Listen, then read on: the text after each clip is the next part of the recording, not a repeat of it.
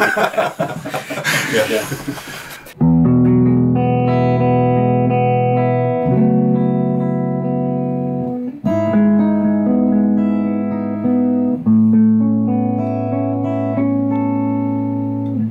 Hey folks, welcome back to In the Studio With. Well, it's blowing like crazy outside, storming away. So it's a great time to look back through the archives at a good sit-down conversation I had with a local jazz man. He may well be responsible for some of the guitars in your collection because he was instrumental in bringing in a lot of very innovative guitars into the Maritimes. He has a deep passion for music and for musicians and for guitars. So without further ado, here is... Hi, I'm Russ Brannon, and this is my Cort M-800. And this guitar was made and sold in the early 2000s.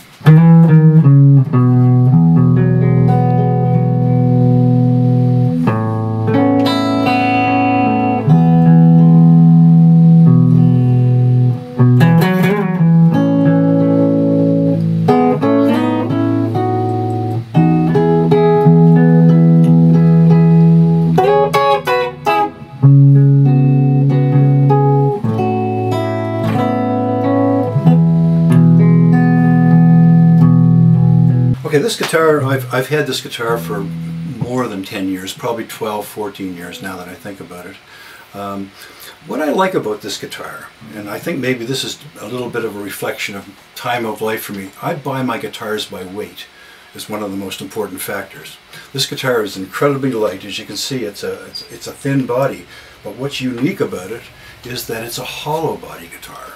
And not a semi-hollow body, but a true hollow body. And there's not many of these that you can find where there's no central block in the guitar. So that's a really fine feature of this, the weight.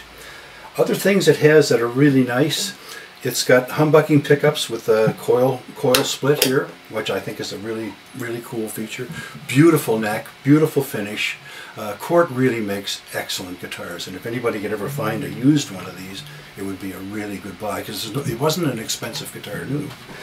But this guitar, what really made it, maybe takes it to another level, is I'm not the kind of guy who can just not touch my guitars. I'm a tinkerer, and this guitar here has a couple of features that I think would benefit anybody's guitar.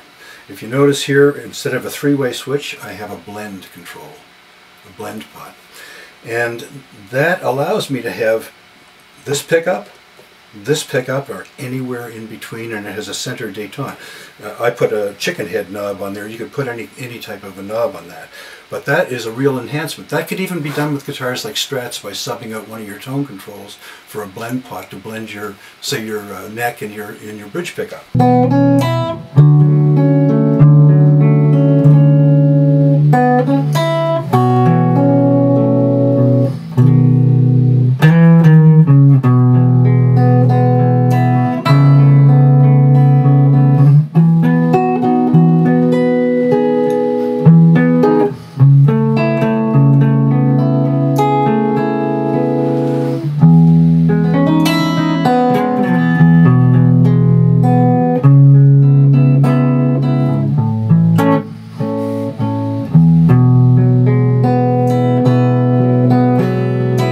Another thing I've done with this guitar that I've done to all my guitars is I've put a 0 fret on.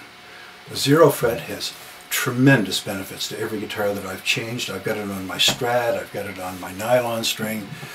What it does, it gives you the same feeling at the first position as if you had a capo on. Think about when you played a capo, how comfortable it is playing next to that capo, and all your open strings ring beautifully.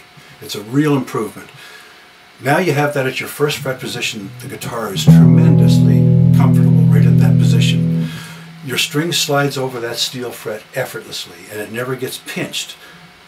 The nut that's there is just to keep the string spacing. So now you've got better intonation. You never have to replace this again. This is, you know, no more nut jobs. You put a 0 fret in, and you've got fixed your guitar really for life.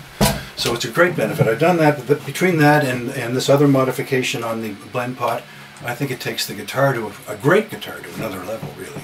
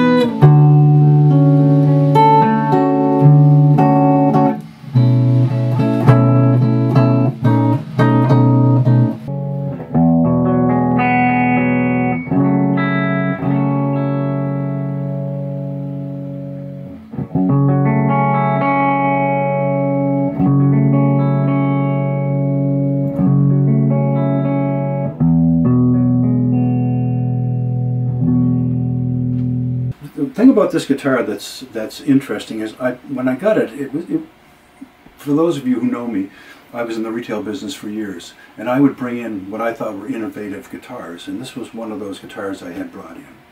And it didn't sell. It didn't sell, and my staff came to me one day and said, look, you know, we're going to have to blow that thing out because nobody wants it. And I looked at it and said, that's crazy. I'll take it. So I bought it for myself. And basically after I did that, it sat in my own inventory for quite years. When I say inventory, my very minor guitar collection. And it just came about 3 or 4 years after I had it that a friend of mine, Rick Edgett, a great guitar player locally here, he needed a guitar. So I thought I'd loan a guitar to him, and I looked at this guitar and I said, this is a great guitar, I'm going to loan it to Rick. So Rick took the guitar, he had it for a year, played it, you know, it was beneficial to him during that time. He said he loved the guitar. He brought it back to me about a year later with all set up beautifully with new strings on it. I picked it up and started playing it, and I thought, God, how did I miss this? I knew it was a good guitar, but it was a lot better than I thought it was. And from that point on is when I started playing this guitar a lot and put it back into service in my collection. And today it's really my go-to guitar. I use this more than any other.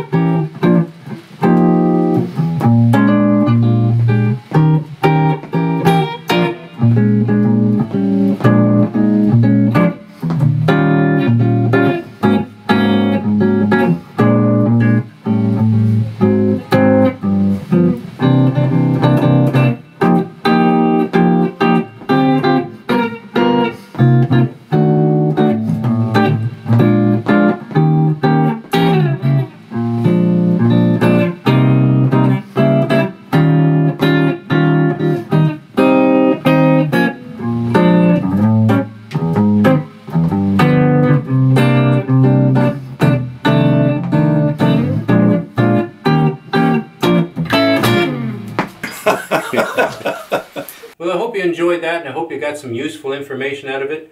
I know I did.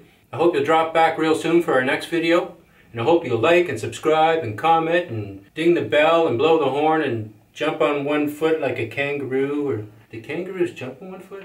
But leave a comment down below. Tell us what you're playing. Give us your opinions. Everybody's got one. So if you want to say thanks, just add a Long Distance Traveler song and a Russ Brannon song to your playlist on whatever platform you use, and that would be awesome. I'll put Russell's links down below so you can follow his adventures. And now there's only one thing left. Go to the shack and make some noise! I'm in a cabin out in the woods, just living off the grid. Sometimes I go to town and I regret that I did. So many mistreated, so many misunderstood. Sometimes it makes me angry, but I'm trying to stay good. You can stay if you want to. Doesn't matter, getting better. You can stay if you want to. Doesn't matter, getting sadder. And you can say what you want to. Doesn't matter, singing louder. I'm in a cabin out in the woods, just trying to stay dry. They're trying to get me to move to the city. I don't know why. And all this strange addiction to everything that glows. They can't see what's coming. They can't see their toes.